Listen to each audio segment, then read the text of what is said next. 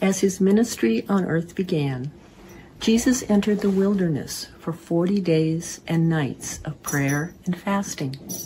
It was during this time that Jesus faced temptations. I'm reading verses from the Gospel of Matthew, chapter 4, which describes one of these temptations. Then the devil brought Jesus to a very high mountain and showed him all the kingdoms of the world and their glory. He said, "I'll give you all these if you bow down and worship me." Jesus responded, "Go away, Satan, because it's written, you will worship the Lord your God and serve only him."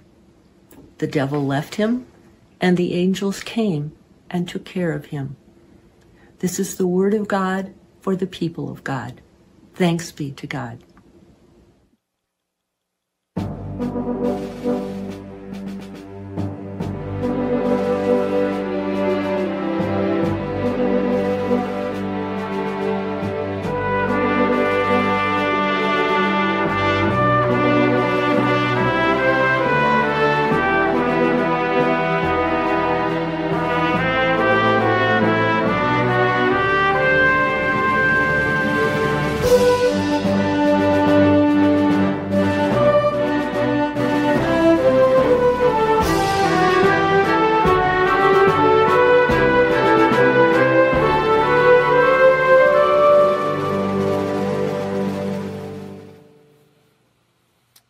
So what is the greatest or the most important political decision ever made?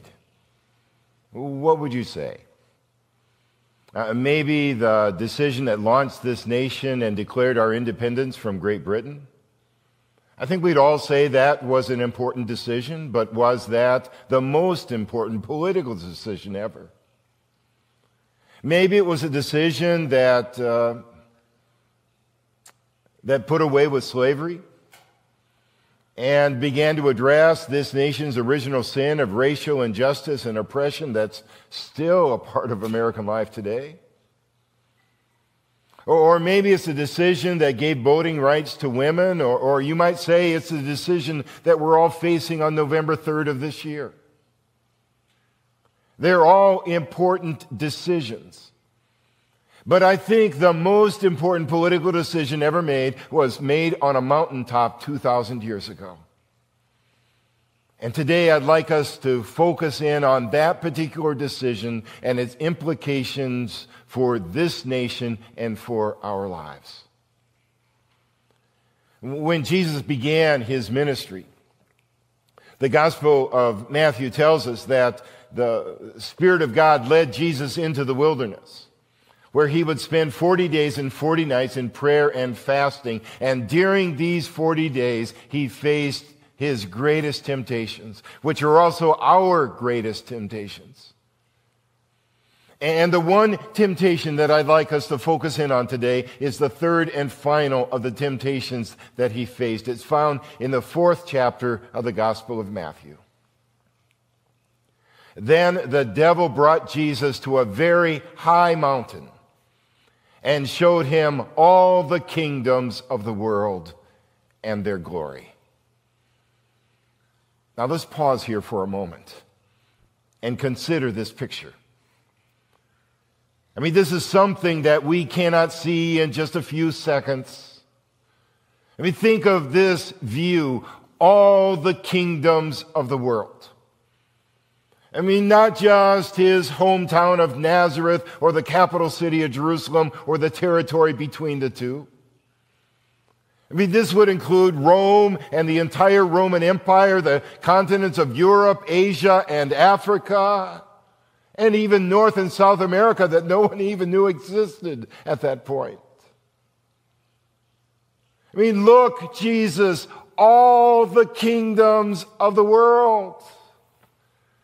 And the devil said, "I'll give you all these if you will bow down and worship me." Now, just a word about the devil. You know, many of us have this picture of the devil that's almost cartoonish. It's horns and a goatee. a tail, maybe all red, carrying a pitchfork. And I've got to say that if I saw a character that looked like that, that's not going to be temptation for me, because I'm going to be turning and running in the opposite direction as fast as I can.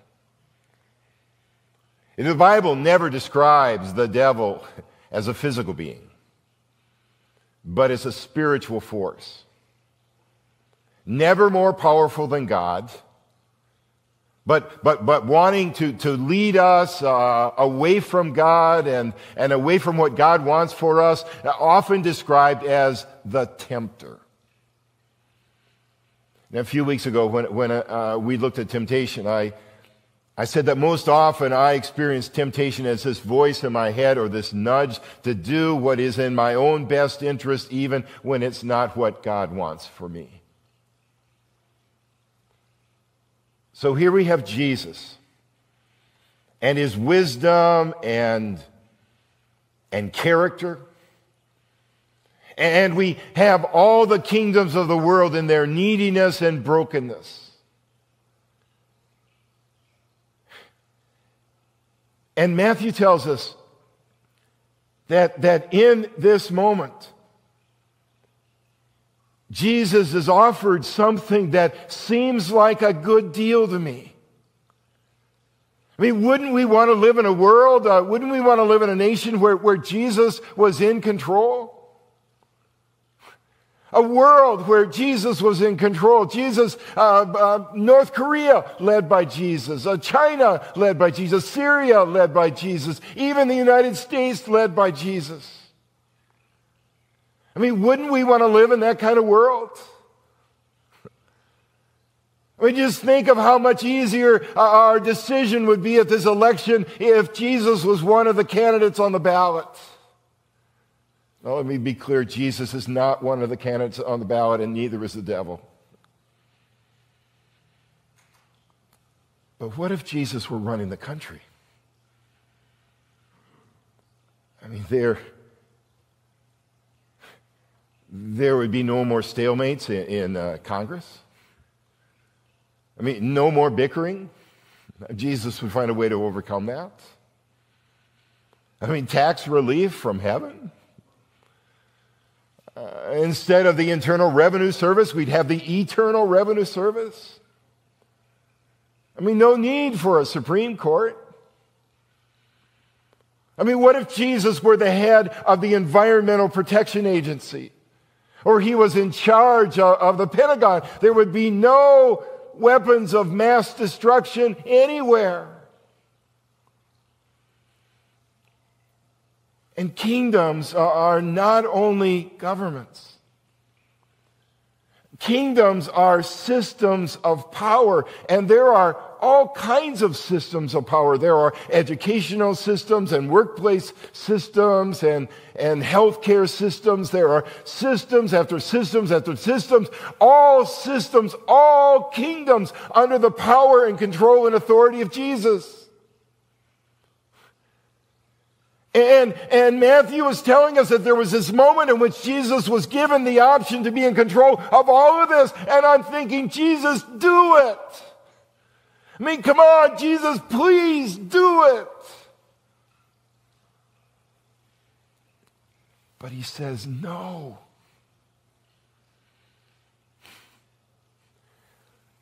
He rejects the power. He says, go away, Satan, because it's written, you will worship the Lord your God and serve only him. Jesus rejects the power because he knows that there is something greater than power, and he chooses a different way. See, when God sent Jesus into this world as a defenseless child to show us humility and servanthood and vulnerability and love.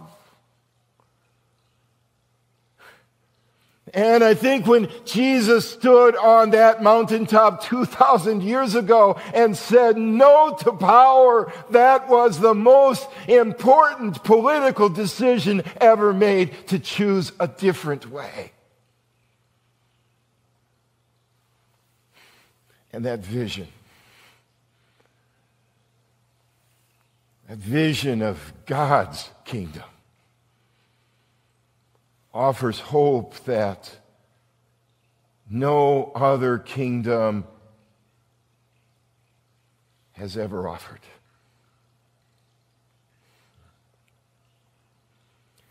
And as we look toward this year's election,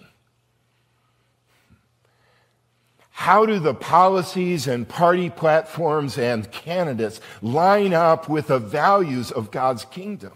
How do my politics and where I send my money and how I vote, how does that reflect the values that I see in the life of Jesus? Many years ago, Chuck Colson wrote a book entitled Kingdoms in Conflict.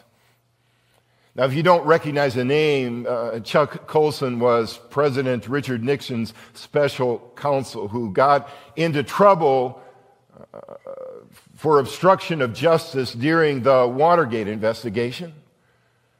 This was in 1974. He was found guilty and sent to federal prison for 7 months. And just before he went off to prison, he became a Christian. He gave his life to Christ. And he would go on to launch a prison fellowship, which is a ministry that provides assistance to prisoners, ex-prisoners, and their family. And he died a few years ago, but he'd written at least 24 books about the Christian faith. I don't agree with him about everything that he says, but I value his thoughtful perspective and the ministry that he launched. And in his book, he says this: there will by nature be a conflict between the kingdoms of this world and the kingdom of God. There will be times when these kingdoms collide.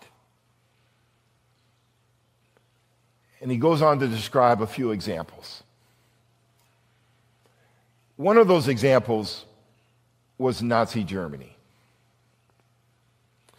90% of Germans identified as Christians in 1933 when Hitler was elected. 90%. I mean, how can you say that you were a follower of Jesus, that you were embracing the values of God's kingdom, the values that Jesus gave us through his life?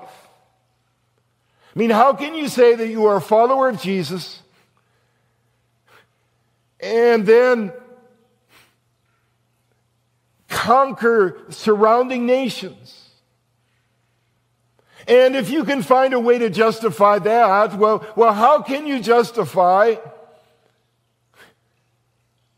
the treatment of Jews as somehow subhuman if you are following God's kingdom values?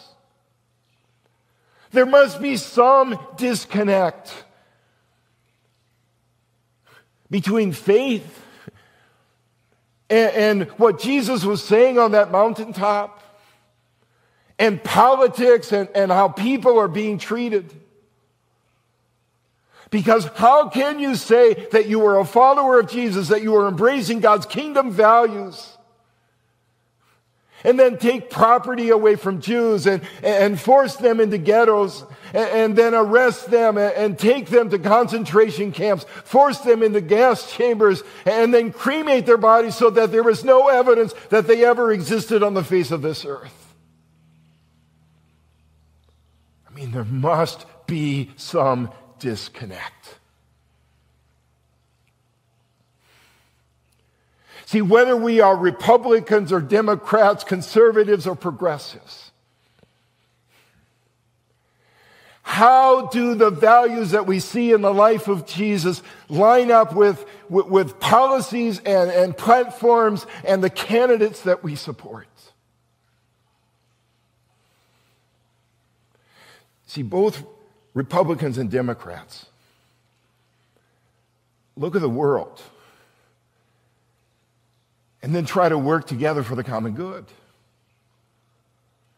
I mean, conservatives do this, progressives do this. They look at some problem that exists in this world and then they try to come together for the common good. If you happen to be watching the presidential debate on Thursday night, you saw some of this. I mean, there were points where both candidates were addressing the same problem or asked to address the same problem, and their approach to that was quite different. I mean, Republicans see the role of government one way, Democrats see the role of government another way, conservatives one way, progressives another way. And that's okay. As long as we are seeing the problem and doing something. So you cannot say that faith does not have anything to do with politics. Because faith has everything to do with politics.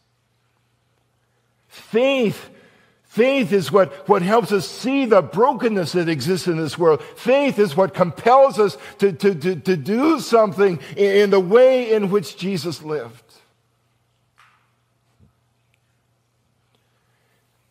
You know, I'm continually reminded of the words of the Apostle Paul, who I think summarizes this way of Jesus in his letter to the Colossians. He wrote, therefore. If you remember, I've said in the past that whenever we see the word therefore in Scripture, we are to stop and to consider what's it there for. And what Paul has just done is describe what God has done for us. And how if we are following in the way of Jesus, we are turning away from values that are not consistent with who Jesus is. Values that will pull us away from God. And so he's saying, therefore, as God's choice, holy and loved, what are we to do? What values are we to put into our lives? Put on compassion, kindness, humility, gentleness, and patience. Be tolerant with each other. And if someone has a complaint against anyone, forgive each other. As the Lord forgave you, so also forgive each other. And then don't miss this verse. For over all these things put on love, which is the perfect bond of unity. See, love is so much more than an emotion.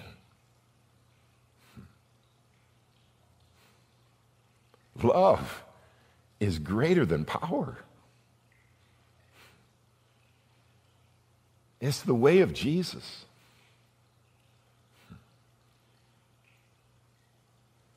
And that way has never and will never fail us. Last week, I came across the story of Emma Daniel Gray. Her story was featured in a past issue of the Washington Post. She died in 2009 at the age of 95. And for 24 years, she worked in the White House, and her job was to clean the Oval Office. I mean, here's a picture of Emma in 1979 when she retired. Jimmy Carter was the president then. She served 6 different presidents.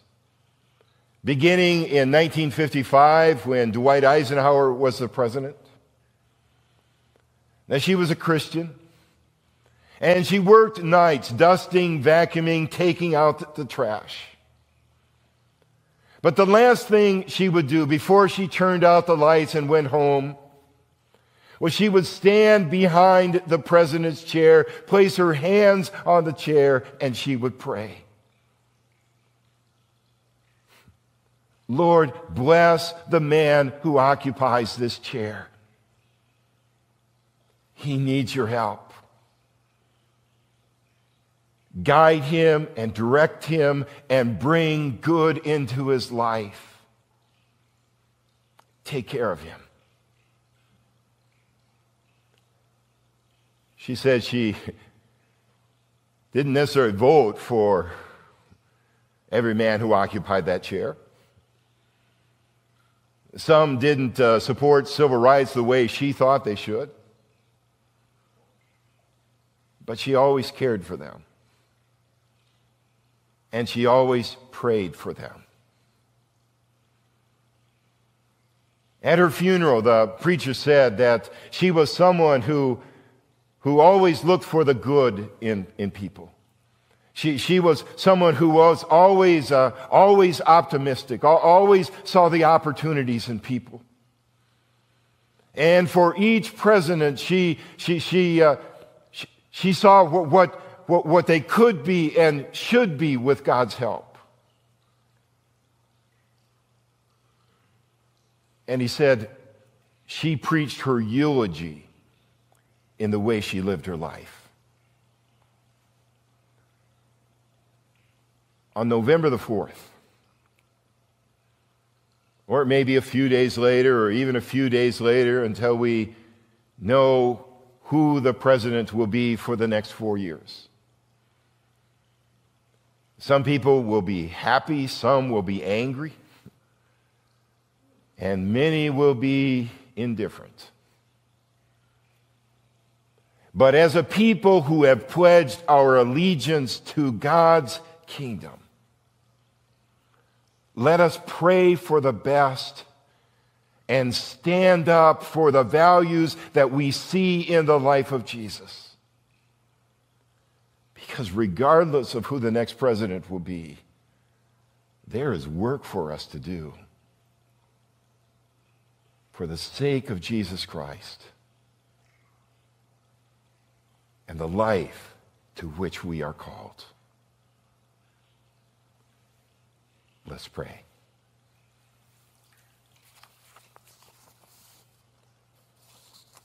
Oh God, how grateful we are for your love and care,